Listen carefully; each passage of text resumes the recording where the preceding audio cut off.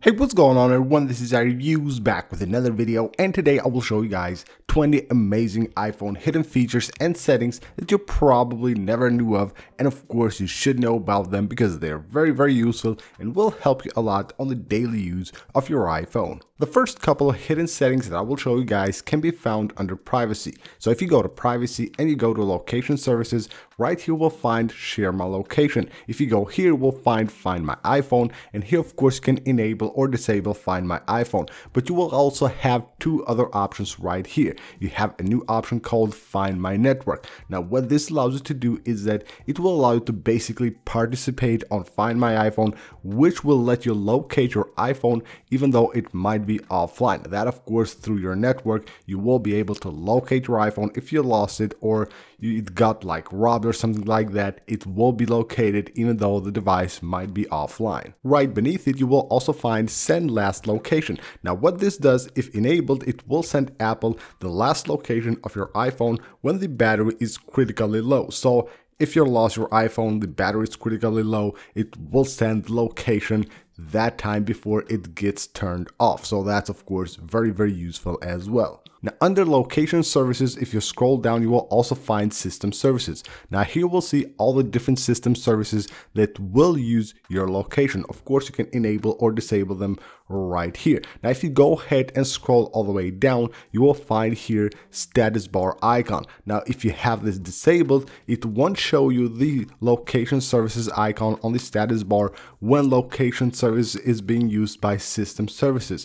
But if you enable this, then it will show you the icon right there on the status bar, just like it does for apps. It will do the same for system services when of course they're using the location of your device. Under the general settings, if you go to about, of course here you will see all the different details regarding your device. Now if you need to know the model number, you can see right here it says model number, but it's actually the part number. If you tap right there, then it will switch to the model number. So anytime you need to know the model number, you will be able to find it right there. Also on software version right there, it only shows you the software version. Of course, I'm on iOS 14 right there. It won't show more details, but if you tap on it, it will also show you the build number of the current iOS version that you have on.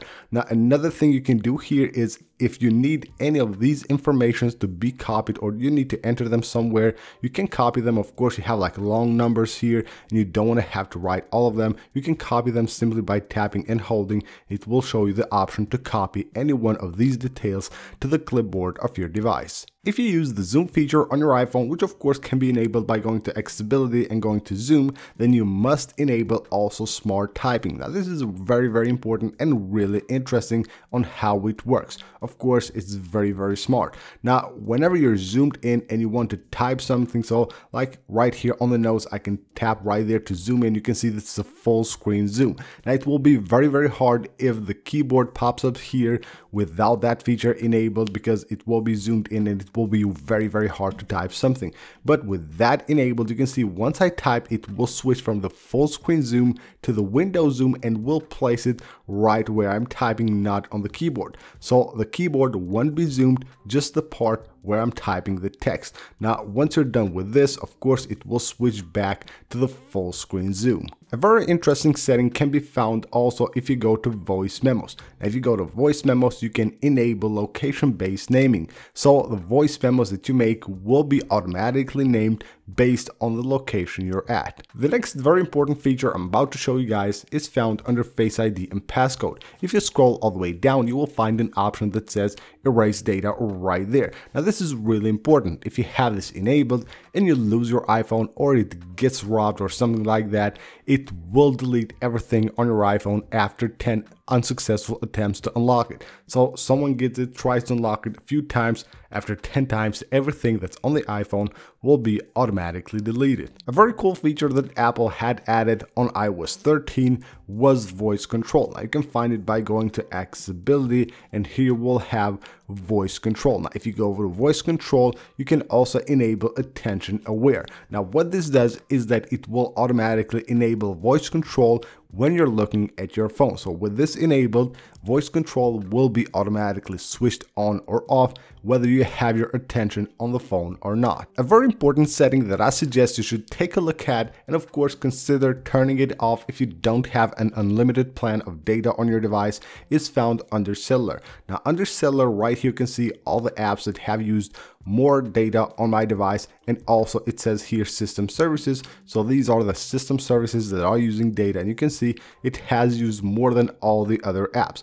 Now if I scroll down right here, I will find also iCloud Drive. Now what this does with this enabled is that it will sync to iCloud, it will sync files, of course send files to iCloud and all that, with the cellular data enabled. So if you're not on Wi-Fi, then it will use your cellular data to just basically move files to iCloud, and that of course will take quite a lot of data. So if you don't have an unlimited plan, make sure you go ahead and enable it. Again, it can be found under the cellular settings. Now one of the coolest features and most useful of your iPhone is of course the predictive text that you get on the keyboard. It is very nice, and of course it will help you a lot when typing to type something faster. But sometimes we just get some words there that we don't want to see anymore, or just something like that. You don't want to have all those like predictive words that you see there. You want to reset them so that your iPhone will start learning again on high writing. Then you can do that by going to settings, going to general,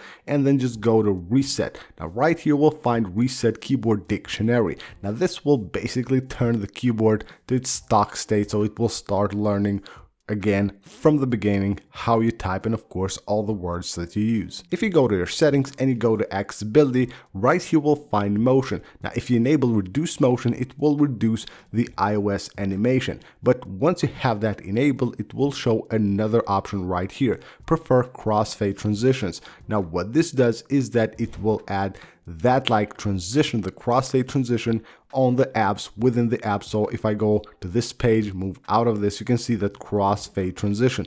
With that enabled, you can see we have the other animation, and this one is the crossfade that you get once you have this enabled. Another very important setting is found under accessibility. If you go to accessibility and go to touch, right here you will be able to find call audio routing. Now if you go right here, it will be on automatic, but you will also have the option here to choose Bluetooth headset or speaker. So let's say you choose speaker here.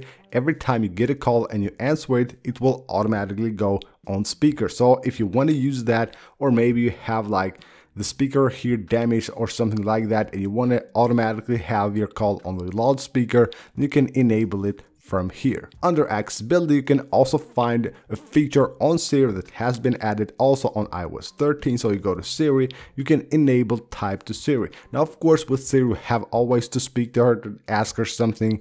Of course, you cannot do that all the time, so you will have this option right here. So if you don't want to speak to Siri, you just want to type a question, you can enable this option, which can be found under the Siri settings under the accessibility section. Now, have you ever noticed if you start typing a note on your iOS 13 device, it will start like with a title? But of course you don't want to always have to do that. It just shows you those bold big letters, and you will have to actually go ahead and change that to body in order to type a note normally. You can change that on how it works automatically by going to settings and going to notes. Now if you go to notes and scroll down here, we'll find new notes start with, and you can choose here with what you want to start with the new notes. Now the title will be the default. If you want to just start like typing a simple note right away, you can choose body right there. You also have here another setting. It's called save to photos. Now on the Notes app, you have the option to scan. You can also take pictures or scan documents. If you enable this, then all those pictures that you take using the Notes app will also be automatically saved to the photo library on your iPhone. Otherwise, they will be just on the Notes app. On your device, you probably have noticed that you have haptic feedback for everything you do, like closing an app or a pop-up or doing something that is always in haptic feedback. But you can also disable that by going to sounds and haptics by scrolling all the way down, and you will find here system haptics, and this will completely turn off all the system haptics on your device. Also, you can completely turn off the vibration on your device by going to accessibility and going to touch, and right here we'll find vibration. So this is the kill switch for vibration. Every vibration that is on your device will be turned off if you switch it right here. And last but not least is an option that can be found on Do Not Disturb. If you go to Do Not Disturb, you will have here auto reply to. Now you can choose your favorites, recent, all contacts and all that, so it will be automatically replied when you have Do Not Disturb turned on. But the auto reply is right here, and it's by default this one. You can change that to anything you want. Simply tap right here, and by just tapping there you will have the option to delete this and type anything you want as your auto reply for when you have on Do Not Disturb. So that is it for this video, guys. These are 20 hidden features and settings that you should know on your iPhone, because of course they're very useful and will make your life much easier using your iPhone. Thank you guys for watching. I hope you guys enjoyed the video. Go ahead and subscribe for more videos, and I will see you on the next one.